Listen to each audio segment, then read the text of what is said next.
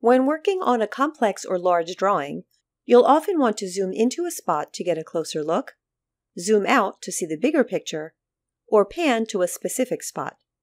In this video, I'll show how to navigate around your drawings with the zoom and pan tools. Before we get started, if you're watching this video on YouTube, you'll find a link in the description below that will take you to our tutorial page on Corel's Discovery Center. Here you can also find a written version of this tutorial.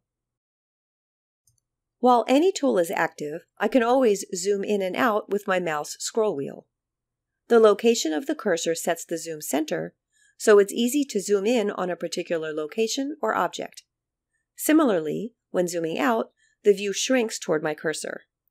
Pressing the F4 key will bring back everything in the drawing window, including any objects outside the page boundary. The keyboard shortcuts Ctrl+ and Ctrl-, or Option+ or minus on the Mac, can also be used for zooming in and out, also based on where my cursor is.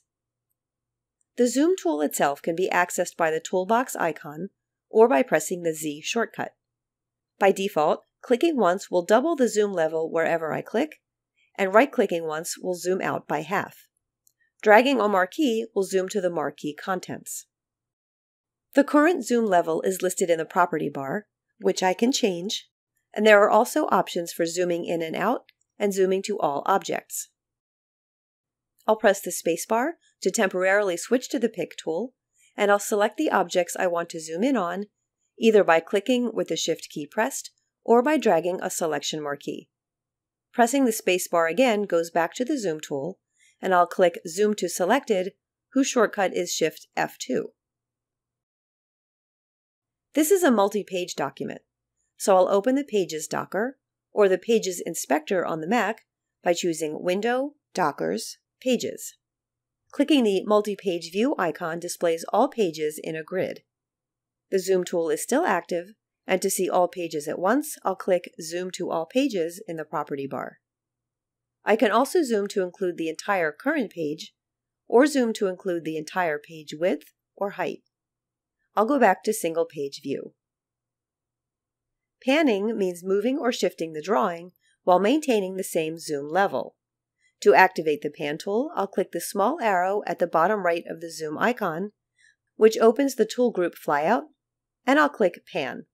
The H shortcut key would do this as well. Now I can drag the drawing to the spot I want to see. For PC users, scrolling the wheel with the Alt key pressed will pan vertically, and with the Shift key pressed will pan horizontally. There's also a time-saving shortcut for Quick Pan. If I'm in any other tool, such as Rectangle, I can temporarily switch to Quick Pan mode by holding down the middle mouse wheel or button and dragging in the drawing window. Once I release the middle mouse wheel or button, I'm back in the Rectangle tool. Another handy option for panning, while any tool is active, is the Navigator, the small icon at the lower right corner of the workspace.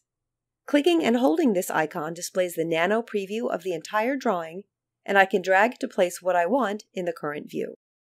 To adjust some of the zoom and pan properties, I'll choose Tools, Options, Tools, and open the Zoom Pan tab.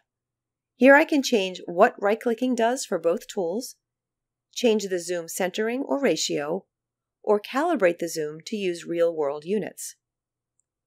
Finally, if I want to save specific views, I can open the Views Docker. The icons along the top are the same as those that appear in the property bar when the Zoom tool is active, and I can click the Add icon to save the current view. To change the view name, I'll click the default name and overwrite. Now, from wherever I am in this drawing, I can click the view name to return to it.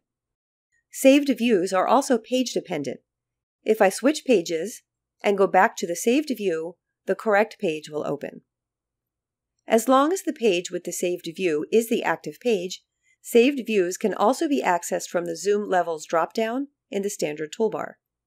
And while the Zoom tool is active, the property bar has this field as well. This brings us to the end of this tutorial on the zoom and pan tools in CorelDRAW.